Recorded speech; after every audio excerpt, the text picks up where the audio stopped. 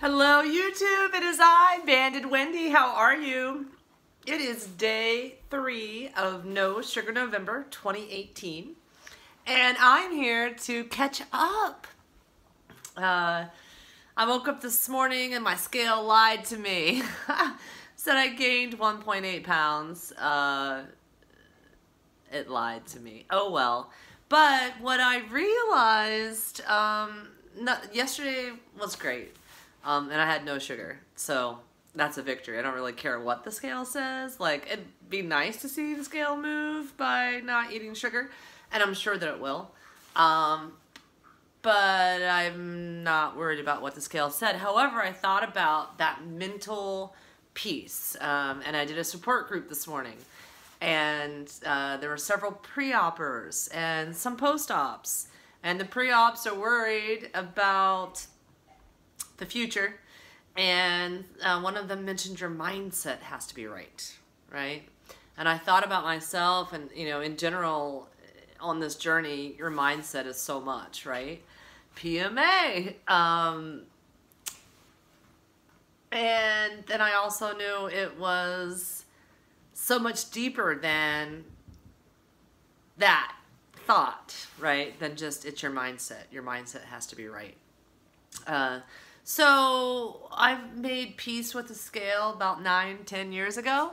As a post-op weight loss surgery patient, the scale doesn't define me, right? And it can be really challenging when the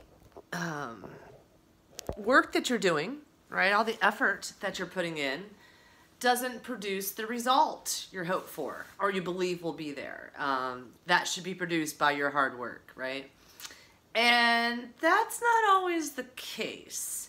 If you're doing what you need to do and feeling good about living it, navigating the choices every day, then the scale will catch up, right?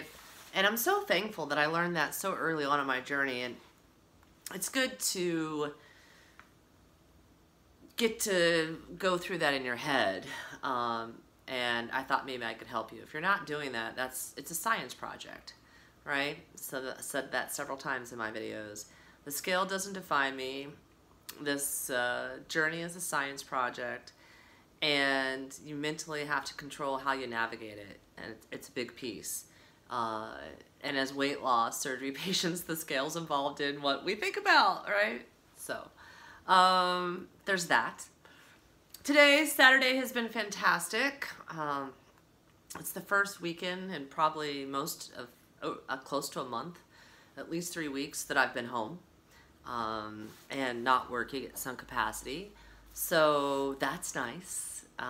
It's cold here in Tacoma. I faced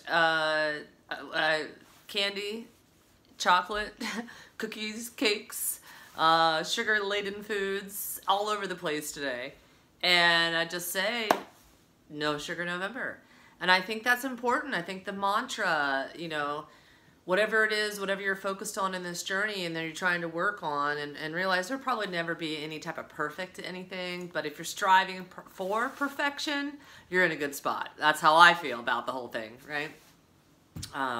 Realize I can't be perfect, but I can sure freaking try, right? So talk about it, say it out loud, create some mantras, put a hashtag to it, hashtag NSN, right, for No Sugar November. Let people in on what you're doing. Hear yourself think through the ideas. All that matters. The other realization I had today is that I have gotten away from seeing myself on video and seeing myself in pictures and all that good stuff. Oh, there's the pup. And that's important. It matters. It's all about loving to love you, right? When was the last time you stopped and checked you out for more than a minute and was kind and made observations? It's important, and I feel like I haven't done that as much lately, so I'm gonna do that this month too, right? Take a look at me, make sure I still like what I see, right? That's important. And then there, going into the grocery store that has this amazing bakery. I guess I'll try to put some pictures in here. I keep saying that and I keep forgetting to do it. Maybe tonight. And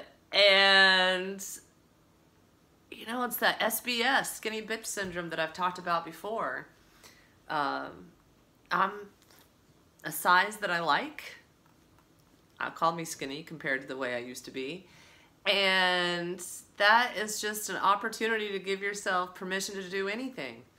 So, you know, it comes back to the mental piece. I can persuade, sell, negotiate with myself all day long, every moment. And you have to choose which lane you're going to be in, which conversation you're going to be willing to take on, and know why it matters, right? Why you want to do what you're doing, how you're going to get there, what stands in your way, who's responsible for making it happen, and all that crap ends up coming back to me and or you, right? So how do you like that? You're in charge. Okay, what am I going to do with being in charge, right? So those are some thoughts I had today. And I thought it would be good to share in a video, but I've taken up enough of your time. You know, there's like a ½ pound, I'm guessing. I haven't done the math, but from what I lost on day 1 to what it said I gained on day 2, you know, so here I am on day 3. We'll see what tomorrow brings. But I feel great. I love the way my body feels without eating any sugar. It actually, my mind's always clear, my body always feels good. I just love sugar too, you know?